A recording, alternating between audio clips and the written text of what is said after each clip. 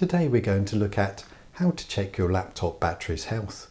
Maybe you suspect that your laptop battery isn't working as well as it should be, or perhaps you just want to check how good your laptop battery is. Either way, you've come to the right place. To see your laptop battery's health, download a free program called Battery Info View. It's only a small file and you don't even have to install it onto your computer. This program works with all versions of Windows from Windows 11 all the way back to Windows 2000. This is its website address. The link for this website is also in the description below. And once you're on this website, scroll down to Download Battery Info View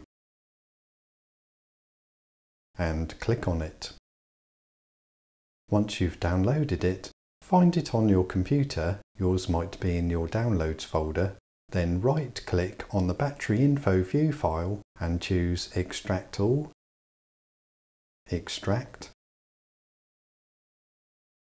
Then double-click on the Battery Info View file. And now let's zoom into the top half of this window. So here we can see that this laptop's battery health is 63.6%. When batteries are new, they start off with 100% health, but over the years, that number slowly goes down. Design capacity is the amount of power the battery could hold when it was new, and full charge capacity is the amount of power the battery is capable of holding now. At the top, we can see the make and model number of the battery, so if you want to get yourself a new one, you'll know what to search for. Manufacture date of the battery is sometimes shown, but not always. This depends on the battery itself. Power state will say charging if the battery is being charged by the mains, or if the battery is running on its own power, it will say discharging just here instead. Current capacity shows how much the battery is currently charged. This one only has 5% to go until it's fully charged.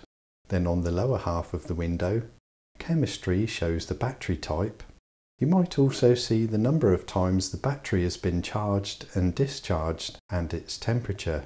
But some batteries don't give out this information, and if you're powering your laptop with a power cable, it will show these two figures here. This is how long it will take to fully charge the battery, and this is how long it would take to charge the battery from 0% to 100%.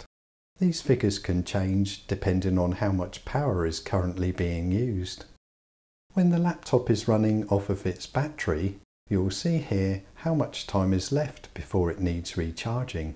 This one has 46 minutes of power left, and here it shows how long it would last if it was fully charged.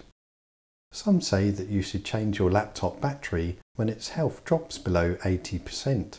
Some say to change it at 70% health. Others say 50%, and some laptops give a warning at 40% battery health. So at 80% health or above, there's no need to change your laptop battery, and at 40 to 50%, it's definitely time to change it. By the way, this is just a rough guide. So that was how to check your laptop battery's health. So that's it for today. Thanks for watching. See you next time.